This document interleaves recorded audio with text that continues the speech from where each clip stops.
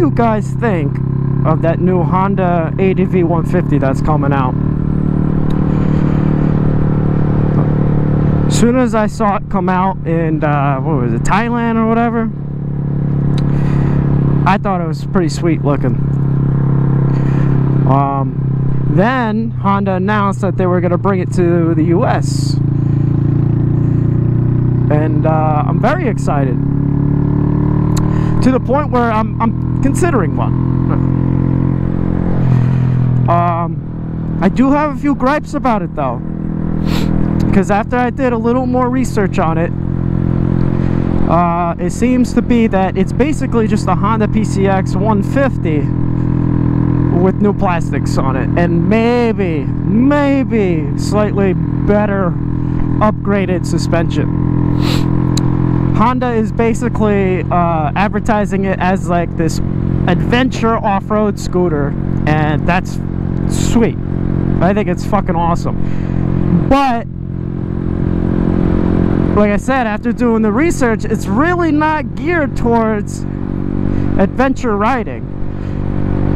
The suspension's not that great. The ground clearance is not that great. The motor is pretty small, the 150. I was hoping for at least a 300. 150 scooters are not really... Scooters in general in the United States are not popular.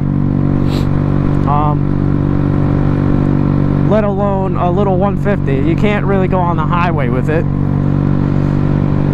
So that's one of my gripes. The ground clearance is not that great. It's got small wheels on it. I think they're the same size as the Grom wheel. They honestly might be the same wheels as the Grom. I don't know.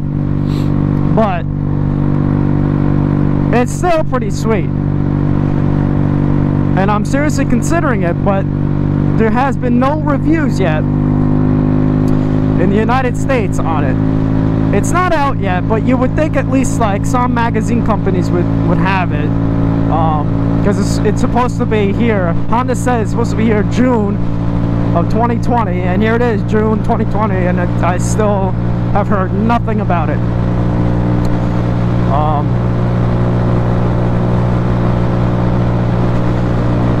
But I'd still like to see, I'd still like to eventually get one. Just because, like I said, I think they're pretty sweet. I thought about maybe trading in my Grom for one, but I don't think I can ever do that. I don't think I can get rid of my Grom. My Grom is just fucking awesome. I just can't ever get rid of this thing. I would like to trade something in just because the price tag is a little too steep for me. Or I feel like it's too steep for the bike in general. They want $42.99 for it, and for a little 150cc scooter, that's a little pricey. I mean, that's, I think, a little ridiculous.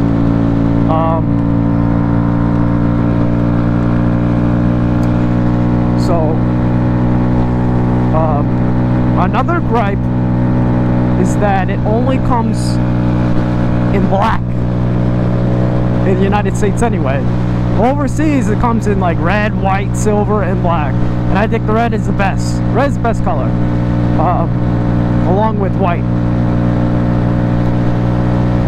But they're only going to offer black in the United States, which kind of sucks. It's kind of a bummer. Another, you know, downfall in my opinion. They do make a Honda ADV 750, I believe it is, and that thing's got like 70 horsepower or something like that, 60, 70 horsepower, and that scooter is actually geared towards adventure riding. Like, you can actually go off-road with that thing. It's got enough ground clearance, plenty of power, and it looks very rugged. Suspension is great on it. The ADV 150, not so much. Again, you always have the aftermarket. I've been doing a lot of research, and you could do aftermarket shocks and springs. You do crash protection, all this different types of protection for it. And I'm basically asking you guys, what do you think of the ADV 150? I know basically 99.9% of you, if I even get any views on this video, are gonna be like, wow, that's gay. That's, you know, that fucking scooters are for pussies, just get a bike. But I like tiny vehicles. That's why I have a Grom. I love my Grom.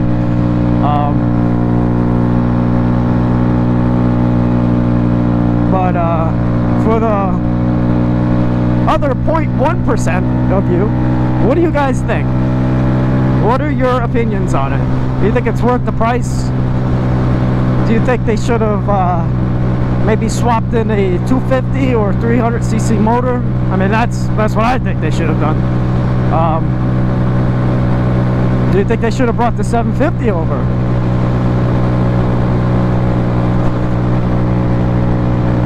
So that's basically just a quick, this is my quick opinion of it. When it does come out, I do 100% plan on going to the dealer and test riding it to see what it's about. I'm gonna have to see if I can get a deal on it. I really don't want to spend $42.99, because then after tax and setup fees, document fees, all that other crap, you're looking at like over $5 grand out the door, and that's ridiculous. I don't want to spend more than like $4,500 out the door for that thing. And I don't think it's gonna sell well, so hopefully maybe I'll just wait a little bit until like next year and maybe get a leftover. But I really don't want to wait, because that thing is, like I said, that thing is pretty sweet. I looked at other scooters, but I'm not a big scooter fan. The only other scooter that I would consider is maybe the Yamaha, what is it, the X-Max 300. I think that thing is pretty cool, the styling of it, but it's not an adventure scooter. I don't think any other company makes an adventure scooter.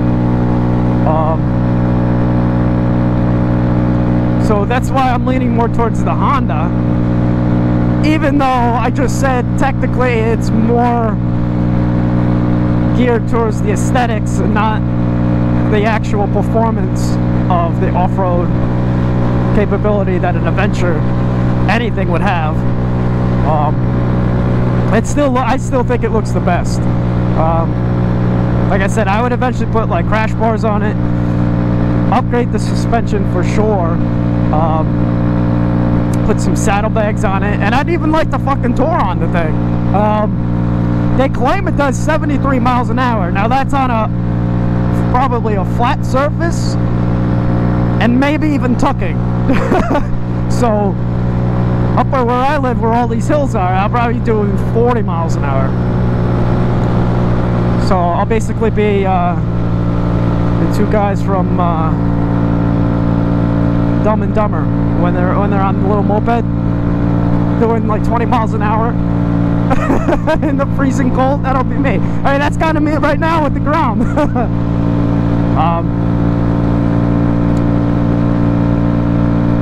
But yeah, let me know what you guys think, because I'm pretty interested in it, and I have not seen anyone else from the US interested in it. I'm probably the only person that wants a 150cc adventure scooter. So yeah, just let me know. Alright, let's do a 0 to whatever, because I don't think it's going to do us 60 miles an hour going uphill. Alright, we'll start it now. Full throttle.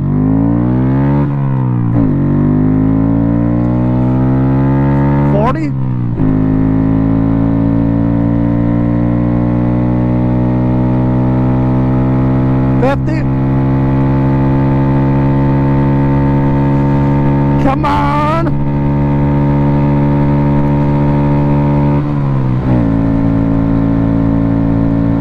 Well, we lost a lot of speed during that shift. 55. Going downhill now. 60. Woo! Alright, tuck mode.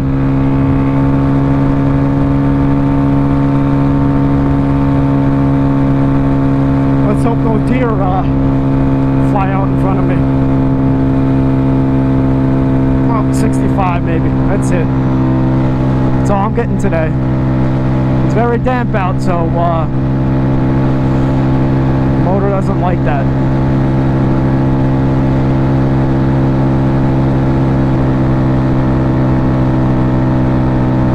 That's an awesome view.